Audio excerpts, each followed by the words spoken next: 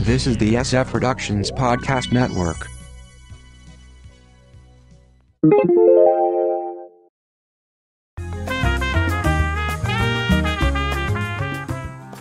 Award season, it has begun! From the Pop Culture Bunker, I'm Mindy. And I'm Mark. You can check out our audio podcast, How I Got My Wife to Read Comics, on iTunes or on our website, sfpodcastnetwork.com. So the Oscar nominations are in. Yep. But since I like to see how the other awards go before picking a horse, I thought we would talk about award shows in general. We'll do a future episode will be our actual nominations. Yeah, this sort of came up after watching the Golden Globes this time. Oh my gosh, what a train wreck that was! Yeah, there's miscues, there's lousy writing, but there's always lousy writing. Presenters openly mocking the event. Yeah. Host Ricky Gervais clearly did not want to be there, and he was like, this is what I don't understand. He didn't have to be there. I mean, did they just throw so much money at him? He's like, I'm daring you not to bring me back next year. Please don't bring me back next year. This is such a joke. But the Golden Globes goes back to 1943. The Hollywood Foreign Press Association, whose various foreign press who cover Hollywood. Yeah. Pretty self-explanatory. And there's not that many of them, actually. No, it's a very small group. Very small number. They created the award to generate funds for charity. Mm-hmm. And there's a history of controversy about the Golden Globes. Potential winners were, at least at one point, told in advance that they were winners, so they would show up, and also told it might go to someone else if they didn't show up. Yeah.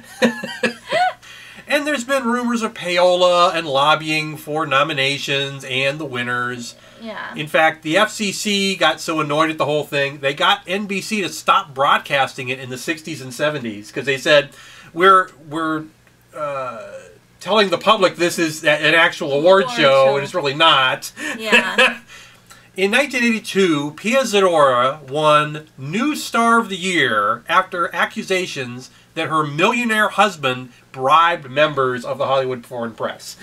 They don't give New Star of the Year anymore. Well, technically she wasn't a new star because it wasn't her first film. I know. Santa Claus Conquers the Martians. Hello. Yeah. The Tourist won Best Musical Comedy in 2011, which was a spy thriller. Not a musical or comedy in the least. Just like The Martian. Yeah. This year. But you know, they say that it's, we just let the people who made the movie pick what category it goes in. Well, you can't do that. And I'm sorry. You're gaming the system. Yes. Like, well, we think we have a better chance at comedy than we have, so we'll just put it in comedy, even though it's clearly not. Just like, you know, they take people who are clearly leading actors and put them in supporting nominations so that they get a better chance to win. Yeah. For The Tourist, Sony gave members of the Hollywood Foreign Press, they flew them into Las Vegas and gave them a private Cher concert. It's sometimes a fun show, and it can be an Oscar indicator. Yeah, well, you know, the stars all say it's a fun show because they get to drink a lot, you know, and so that can be fun for them, but sometimes it's not that fun watching a room full of drunk people. And it's also one of the few awards in which you have both TV and movie people together. Mm-hmm. And of course, the movie people are given the best seats, and you know, the TV people in the back, whatever. Yeah. We also have the New York's Critics Circle Awards. That's a fairly good indicator. Mm-hmm. It started in 1935, and it spawned similar awards in other major and minor cities. Mm-hmm. For example, there is a Central Ohio Critics' Choice Award. That one does not get any national coverage. There's also a Critics' Choice Awards, just in general, that was started in 1996. Yeah. There's awards for individual roles in the industry. Yes. There's the Directors Guild Awards in 1948, started in 1948. The Writers Guild, 1949, Producers Guild, 1989, Screen Actors Guild Awards in 1995. Now the DGA, the WGA, and the PGA Awards are fairly good Oscar indicators, at least in the last 10 years or so. They're pretty good indicators. SAG Awards, not nearly as much. Yeah, I think that actors tend to vote more for their friends, so... Right, yeah. Now, some of those you can actually watch on cable or internet, you know. I mean, most of them aren't on networks, you know, broadcast, but you can watch them. Yeah. Mm-hmm. And then there's the granddaddy, the Oscars. Started in 1929, and that first ceremony lasted 15 minutes, and it cost $5 to get in. Yeah. Yeah. I mean, $5 course, in 1929 was still a bit of money. Bit of money, but still. Yeah. Newspapers were originally given the winners' names in advance, and then they were given an embargo to hold them until after the ceremony was over with. Yeah, just like they told us not to read the Harry Potter books in the back room before the release date. Yes. Until the LA Times published them early. And this is when they started the secret envelopes in 1941. Thank you, Price Waterhouse. Yeah. The actual statues have an encumbrance against them. Since 1950, winners agree to allow the Academy to buy them back for $1. And that's because too many people were like going bankrupt and selling them. And they're selling them, yeah. Yeah. And if they don't agree, they're given the award, but then they take it back and they're not allowed to keep it. Yeah. So NBC got the TV rights for the Oscars, starting basically when they started putting out as a broadcast, 1953 through 1960. In the 1960s, ABC had the rights, and then NBC has basically done it since then and has a contract through 2020 to do it. And I'm sure they're going to re-up that if they possibly can. Yeah.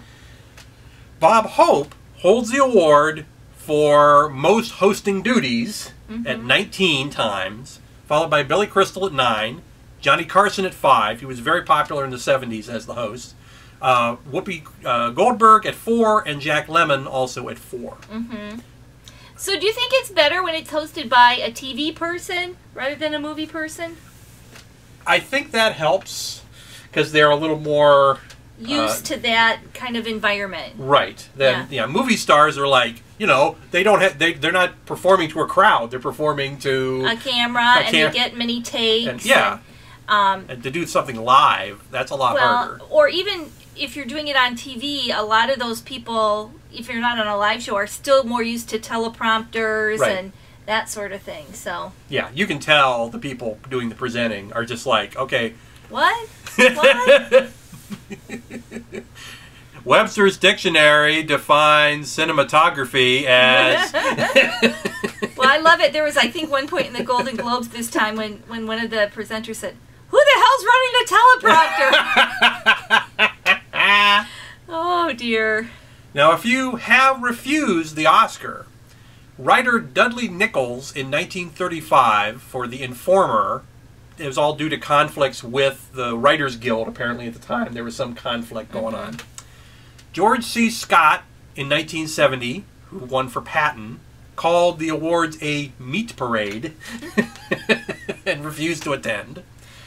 Marlon Brando in 1972 for The Godfather because of the film industry's mistreatment of Native Americans. And he sent Shaheen Littlefeather to read a 15-page screed at the awards on his behalf. And this began both the I Have a Cause winner speech and the play 'em off music. Yeah. Good for you, Marlon. And there's also concerns over bias that have cropped up again this year. Oscars so white. Yes. Is it more an issue of the Oscar voters or Hollywood as a whole? Well, you know, I'm tending to think Hollywood as a whole, since they also are, you know, talking about the films that weren't nominated and how, you know, it's because, you know, these are the things. I don't know if you saw, there was a clip that one of the talk shows did about, here's what you need to do to be a black movie to get an award.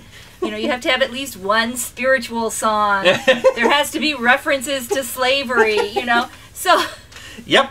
So, you know, it is kind of sad when there's a formula for winning an Oscar if you're a minority. But I think there's a formula for winning an Oscar if you're white, too. So. Right. Well, yeah. I mean, certainly, and we'll talk about this when we get into the nominations later, but that the whole idea of, you know, if the actor died, if they're in their role, they portrayed some sort of disability. Or ugly. Or being ugly. Yeah. Yeah, I mean, that's, you know, costume dramas tend to do better than regular period dramas. So, yeah, there's absolutely a formula. And as long as the Oscar voter pool is generally much older, and that's going to be the case. Yeah, it'll always be older, right?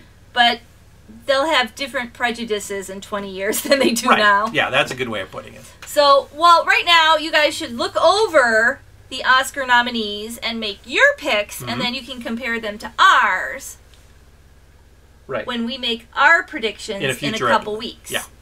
In the meantime, you can check out our audio podcast, How I Got My Wife to Read Comics, on iTunes or on our website, sfpodcastnetwork.com. From the Pop Culture Bunker, I'm Mindy. And I'm Mark. Thanks for watching.